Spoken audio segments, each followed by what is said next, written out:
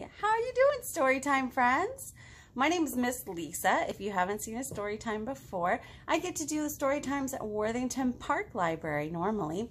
All right, well, we are going to be talking about something you might see a lot of this time of year. We're going to be talking today about bugs. Do you have a favorite bug? Do you like bugs? Some of my kids do not like bugs, but some of my kids really love bugs. They love getting to watch them, and we tend to name them, and we have like a cute little catcher that we try to observe them in for a little bit. And those are pretty cheap. You can usually find those at Dollar Tree or something if you're looking for one.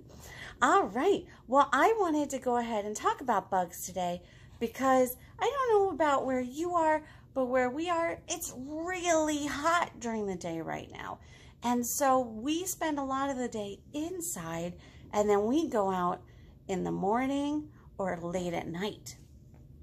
So late at night, I've been seeing a special kind of bug, and it's one of our favorites. As it starts to get dark, you might see this bug. Can you think what that bug might be? A lightning bug or a firefly. Yeah, we love watching those. We like to count and see how many we can find. That's lots of fun. All right, they're so pretty to watch, aren't they? What about a ladybug? Does anybody like ladybugs? Yeah? Or bumblebees? Bees are so important. They're the reason we have food.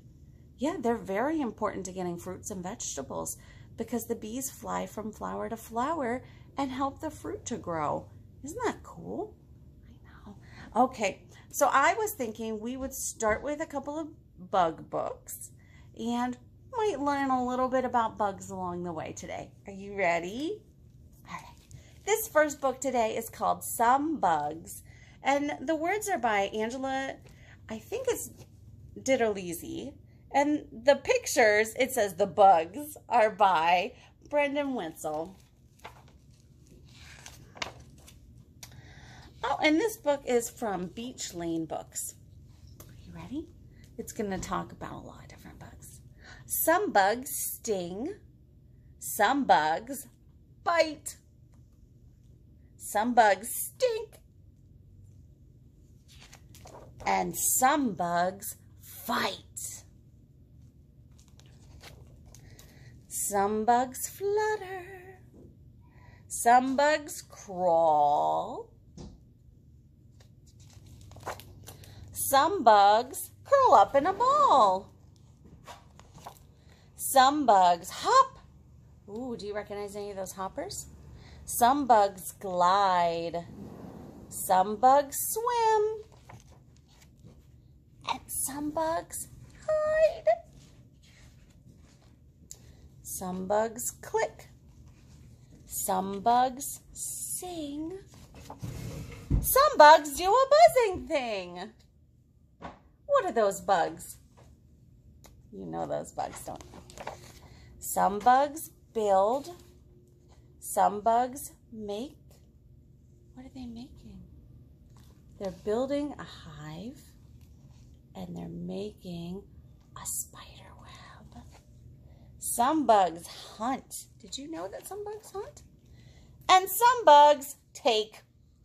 What are those bugs? I know. Do you remember our story, 5 Hungry Ants, where the ants went on a picnic? That was fun, wasn't it? Stinging, biting, stinking, fighting, hopping, gliding, swimming, hiding, building, making, taking, hunting, taking. Bugs are oh so fascinating. So kneel down close. Look very hard and find some bugs in your backyard. Well, you might not live with a backyard that's as pretty as this one, but I bet that wherever you live, you can find some bugs around. I was sitting in a parking lot the other day and noticed some bumblebees on the little bit of flowers in the middle. So you can probably find bugs wherever you are. Keep an eye out for them. I also really like that at the end of this book, and at the end of a lot of our books today, there's information about the different bugs that are in the book. So you could learn a little bit about all of those books, find out what their names are, and then you could do some research yourself too. You did a great job with that book. Very nice. Did you have a favorite bug that was in there? I do love ladybugs. They're one of my favorites. We actually have one of the books I wanted to tell you about today. It's called Super Ladybug to the Rescue. Yeah, we're not going to read that one today. It's a very fun, silly book about a ladybug that goes around the world rescuing other animals. Let's see. I was thinking about one of my other favorites we mentioned really fast in there is bumblebees.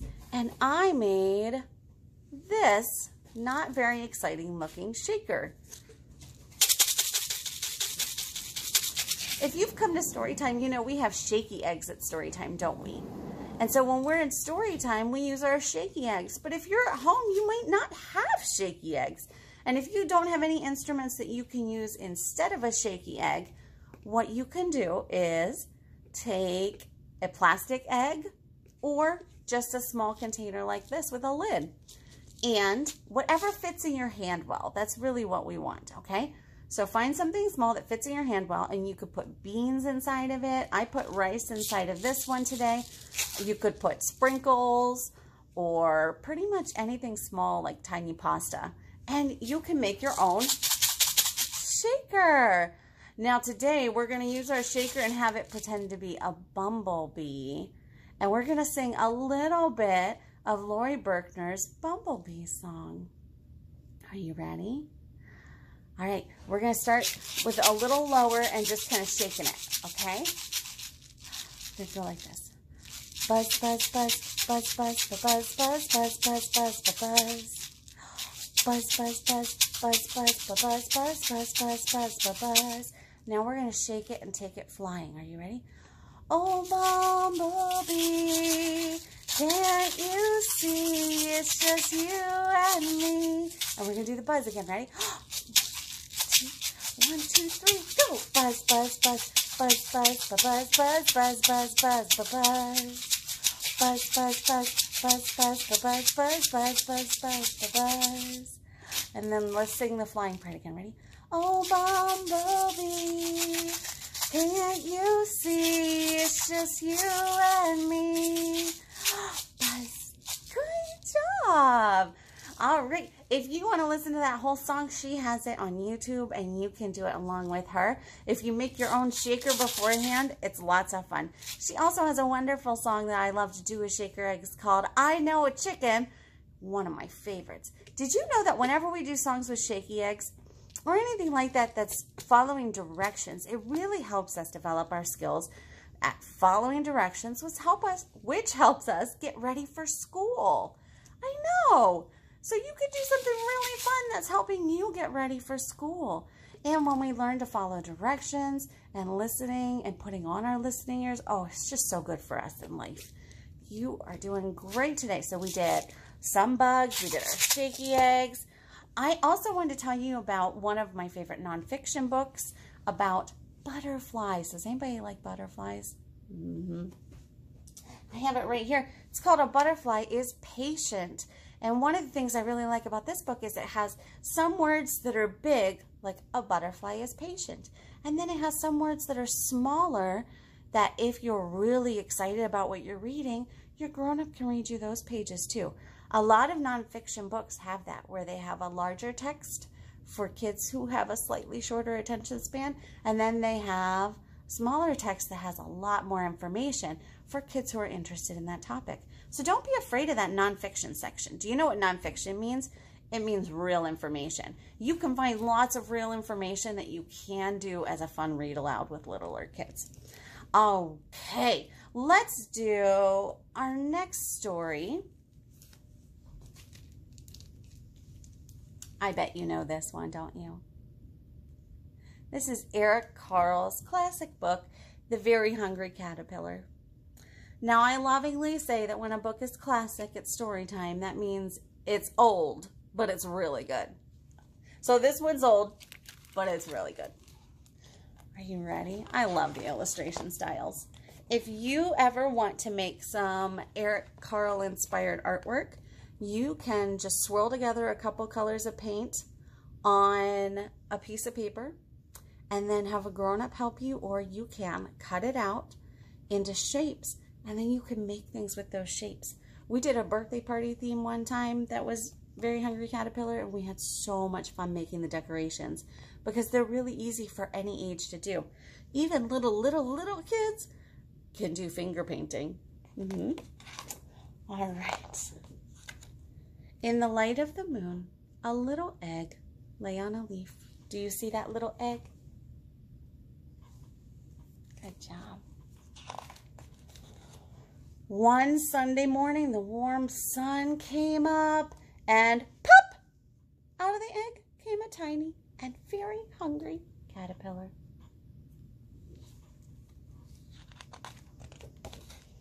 He started to look for some food. On Monday, he ate through one apple, but he was still hungry. On Tuesday, he ate through two pears. But guess what? He was still hungry. We're going to say that a lot. You can say it with me. On Wednesday, he ate through 3 plums, but he was still hungry. On Thursday, he ate through 4 strawberries, but he was still hungry. What's next? On Friday, we went through Sunday, Monday, Tuesday, Wednesday, Thursday, Friday. He ate through 5 oranges, but he was still hungry. On Saturday, he ate through 1 piece of chocolate cake, 1 ice cream cone, 1 pickle, 1 slice of Swiss cheese, 1 slice of salami, 1 lollipop, 1 piece of cherry pie, 1 sausage, 1 cupcake, and 1 slice of watermelon. That's a lot. I'm not a tiny little caterpillar, but I don't think I could eat that much. Whew. The next day was Sunday again. The caterpillar ate through 1 nice green leaf. Yeah, after he ate all that other stuff, he got a tummy ache. And the green leaf helped him feel a lot better. Now he wasn't hungry anymore. And he wasn't a little caterpillar anymore. He was a big old caterpillar.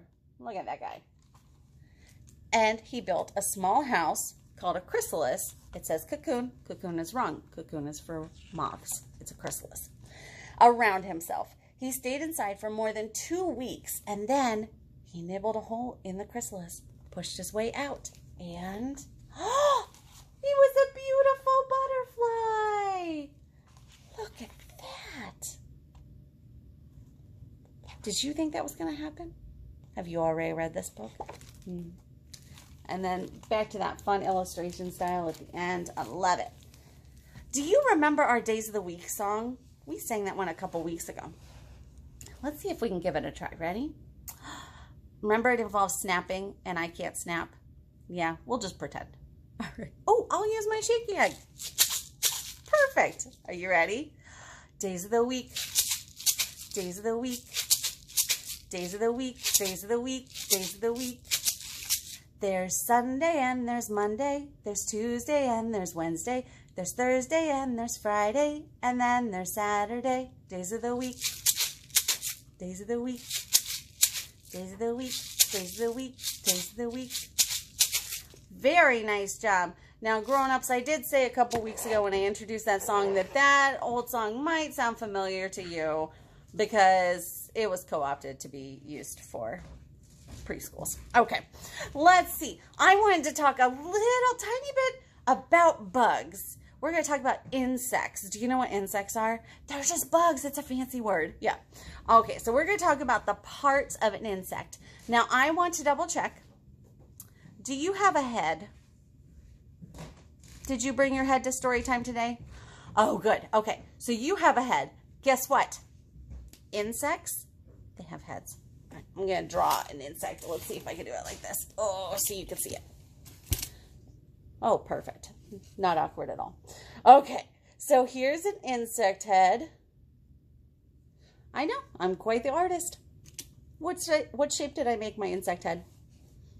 I just made a circle, didn't I? All right. You have a head. An insect has a head. Now, an insect has 3 big parts of its body. The head, oops, the thorax, that's a word we don't have, huh? Thorax. And then the abdomen. Now, in almost all bugs, the abdomen is the biggest part. That's that part down at the bottom. Did you know you have an abdomen? You have a head and an abdomen, but not a thorax, so you're probably not a bug. An abdomen is the part of your body where your arms and legs come out of.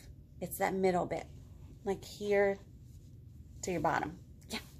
All right, so we have the abdomen, thorax, and the head. Right now it looks like a snowman, doesn't it? Yeah, it looks like I'm drawing a snowman. But what we're going to do next is add, do you know how many legs an insect has? It's a good question, isn't it? They have 6 legs. 6 legs. And I think, if I remember correctly, all of their legs come out of their thorax. So we'll give it 1, 2, 3, 4, 5, 6. All right. What's that looking like? Looks a bit like a spider right now, doesn't it? Yeah. Now, spiders have 8 legs. They don't have 6. They're technically arachnids. Okay. So we have this part, and what else do we need on the top of a head? What does an insect have on the top of their heads? Do you know what that's called? They have antennae. They use those for a lot of different things. They use those to know what's going on in the world around them. So they kind of use them very similarly to how we use our eyes and our sense of smell and our sense of taste and touch, because they will feel any little vibrations in the air. It's really interesting. All right, so they have antennae. Now, some bugs have wings, some bugs don't. So if we were going to add wings, we would make this. What would this look like then? A butterfly. A gray butterfly. Boy, I did go with that. All right. So now you know the different parts of a bug. They have a head, a thorax, and an abdomen. They have antennae, and they have 6 legs. And they might or might not have wings. You did a great job. If you've come to Storytime before, you know that I am very lucky to have a big smart board where I get to draw things. So thanks for putting up with my little whiteboard idea. Okay, let's see. I wanted to do one more little story. It's called Counting, and it's by David A. Carter. This one is going to take almost no time at all, and I bet you can read it to me. Are you ready? What number do you think we're going to start with when we start counting? 1. 1 bug.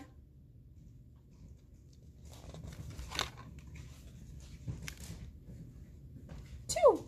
2 bugs. 3. 3 bugs. 4. How many? 4 bugs. What's going to be next? We have 1, 2, 3, 4, 5. 5 bugs. Do you see the numeral 5 down there? Look at all those bugs. Are we going to go even more? That's all that'll fit in the middle there. 6. 6 bugs.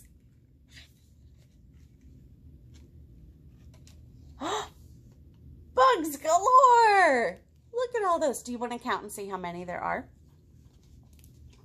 1, 2, 3, 4, 5, 6, 7, 8, 9, 10, 11, 12 on this page. You did great with that. All right, I know a little song about singing, and you know I love this one. Let's do one from the left. Are you ready? All right, this is a Jim Gill song, just a reminder.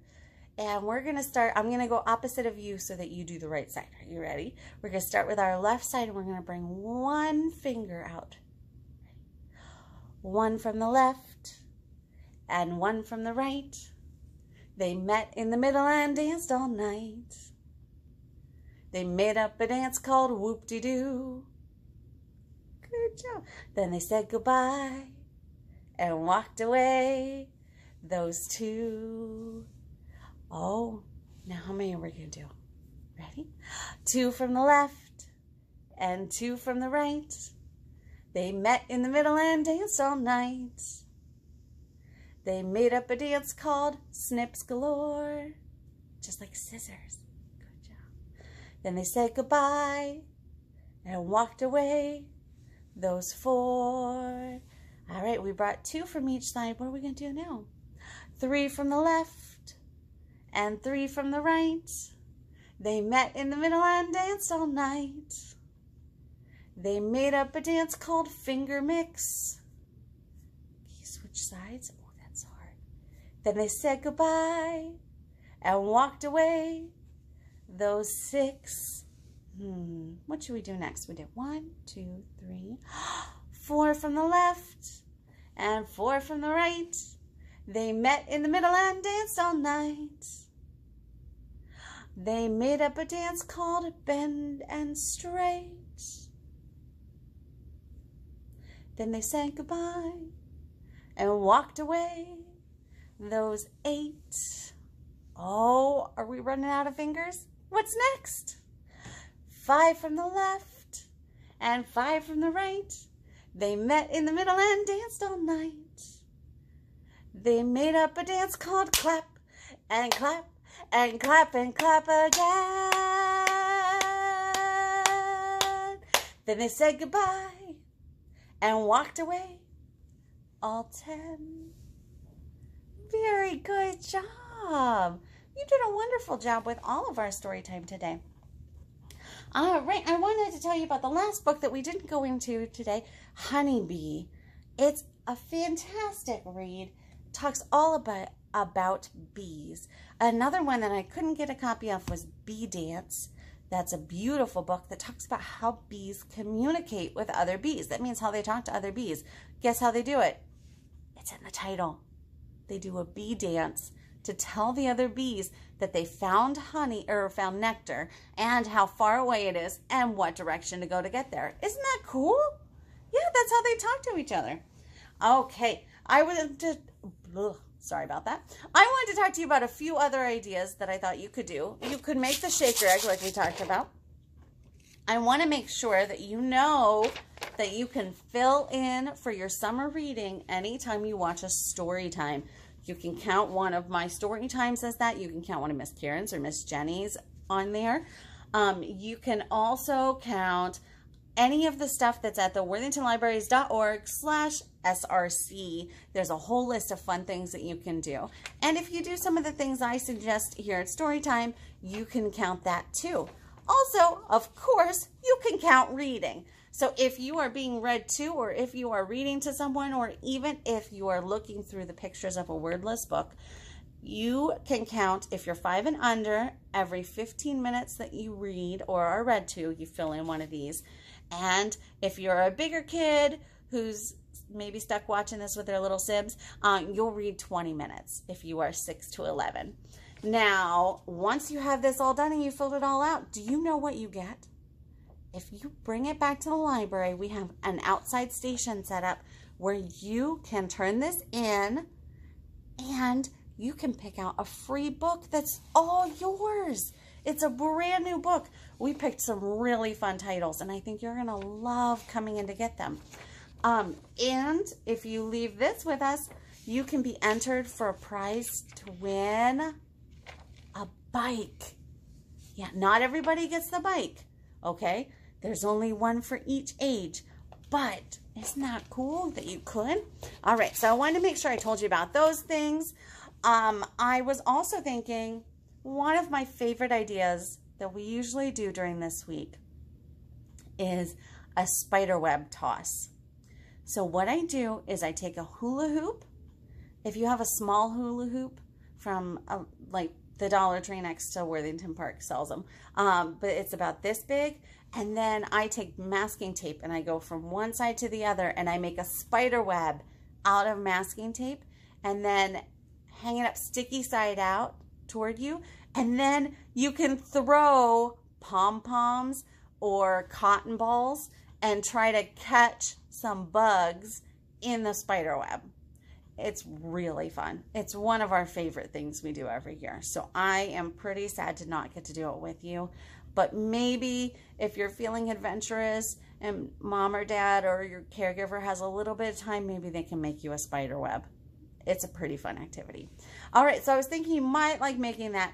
I also thought that if you wanted, you can make, oh, I don't know if you remember a few weeks ago, we made these little bumblebees bzz, bzz, bzz, out of a pom-pom that we just colored on with Sharpie. Just color on it with a permanent marker and make a little bumblebee. And you could use this and do the bumblebee song. You can also use tweezers to try to pick up the bumblebees and put them on flowers. You can count out how many you can fit on a flower or something like that. You can make the flowers out of construction paper or coffee filters, whatever you have in your house, okay? All right, if you are using just these two fingers to pick things up, guess what you're working on? You're building those big writing muscles. Can you show me your big writing muscles? I know I'm obsessive about big writing muscles. Do you know that the more we do like this to help us build our big writing muscles, the better our handwriting is going to be when we start school? I know, that's so nice. And we can do lots of fun things like squishing peas and we can color upside down. Any of that type of stuff that we're doing helps build those muscles. All right. I was also thinking that if you wanted, you could make, sorry, I have a lot of supplies for this week. You can make a butterfly. There's a couple ways you could make a butterfly. If you want, butterflies are always symmetric. Do you know what that means? It means they look the same on one side as they do on the other. So if you wanted, you could cut a butterfly shape, fold a piece of paper in half. There we go. Cut a butterfly shape, or ask your grown-up to cut a butterfly shape if you're still working on your scissor skills. And then once you cut it out, you could open it back up, put paint on one side, and then smush both sides together, and you'll make a butterfly that way. Or you can take a couple coffee filters, and if you, let's see if I can remember how to do this. If you smush these guys together in the middle, and then take a pipe cleaner. There we go. You could try to give it, how many body parts? Do you remember? Abdomen, thorax, and I need to give it a head. And a head. 1, 2, 3 body parts, wings, and I made sure I gave it 2 antennas. You could also give it some legs if you're working on that. And how many legs did we say that insects have? 6. And you can color all of this in before you make the butterfly. And then you'll have a butterfly with beautiful wings. And that took me, what, 3 seconds? You can do it really fast. But you could spend a lot of time coloring the wings so that they're super pretty when you put it all together. Again, I just used 2 coffee filters so that I could have 4 wings, because butterflies have an upper set of wings and a lower set of wings. But you could do it with just 2 or just 1 if that's what you have. Okay. Oh, I think that's, almost everything. But I was also thinking you could go out and do a bug hunt. You can look around wherever you live and see if you can find some bugs. Now, if you live in a place with a lot of cars, do take a grown-up with you. You need to be careful. Stay safe. But you can look all around for bugs. If you have binoculars, they might help you look for bugs. If you have a magnifying glass, that might help you see them a little bit closer. If you don't, you can just go out and look with these. Just look with your eyeballs. They'll do the job. So you can try to find bugs, watch them for a little bit, be a scientist and see what they're doing. And then if you want to, you can write down what they're doing or draw pictures. If you put a piece of paper on clipboard, take it outside with you, super fun way to write down notes. If you're a scientist, those are called observations. So good job being a scientist.